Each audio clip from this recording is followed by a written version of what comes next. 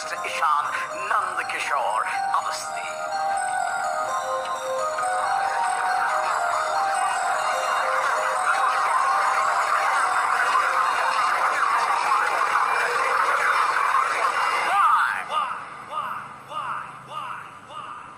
What's up, friends? The same kind of frustration is there when we are revising the intrinsic pathway of coagulation and partial thromboplastin in time. In intrinsic pathway of coagulation, it has all those hideous Roman numerals starting from 12, 11, 9 and 8. How are we ever going to remember it?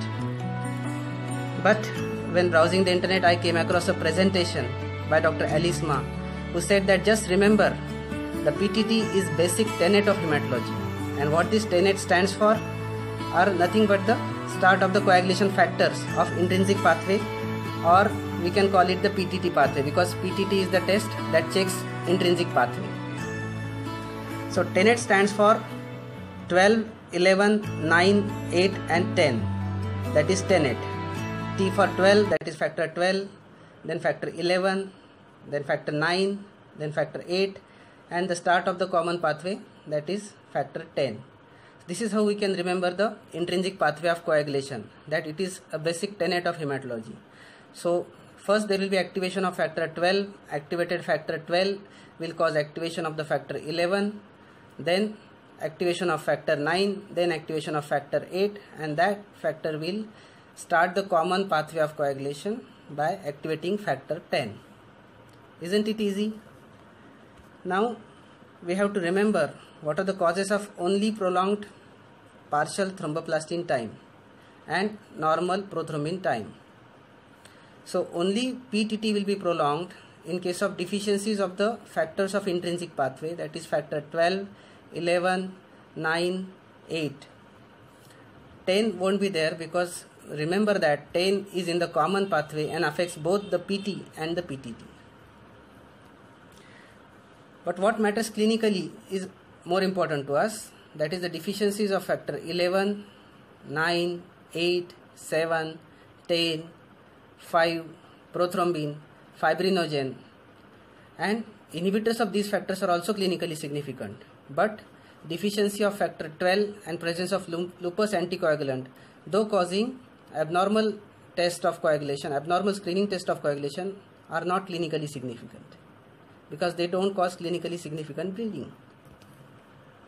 Now coming to the partial thromboplastin time test itself, how it is carried out.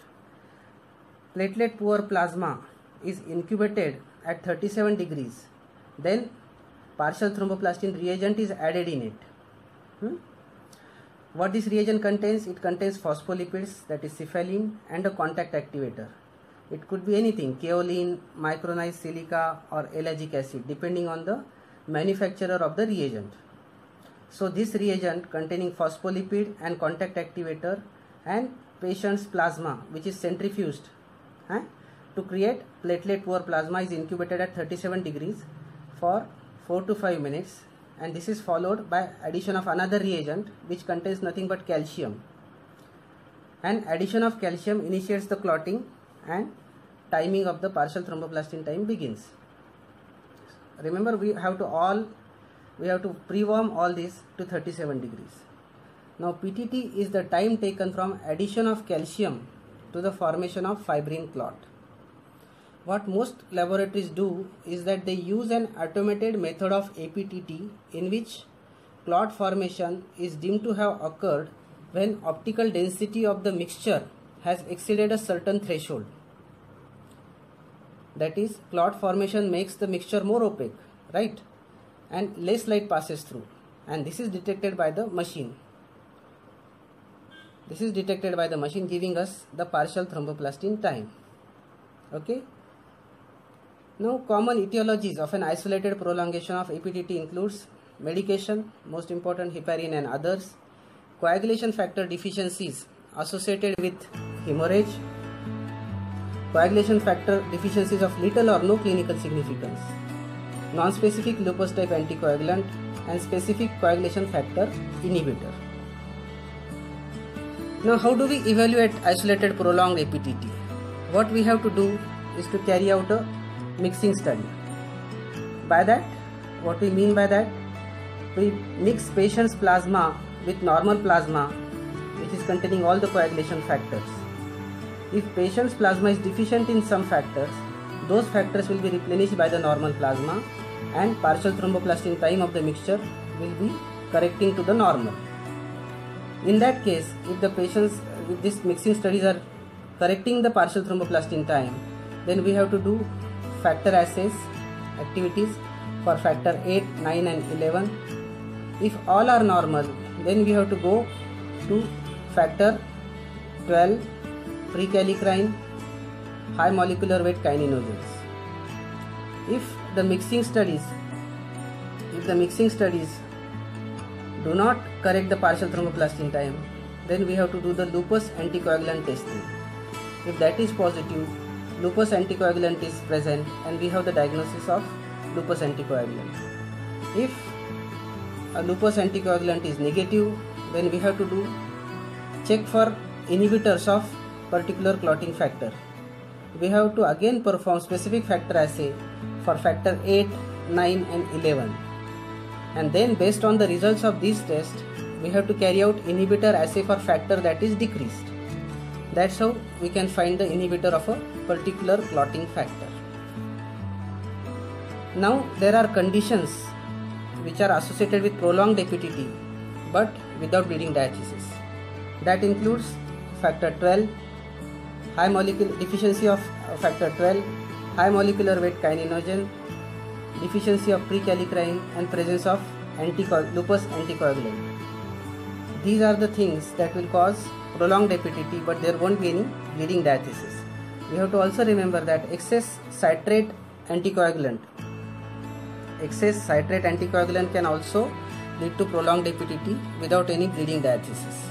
That is a pre-analytical issue or the sample collection issues. The few more issues that can cause spurious results include the pre-analytical pitfalls, which we have discussed in lot more detail in the previous podcast, but important of which include the partial clotting or overfilling and underfilling of the tube. These are the most important.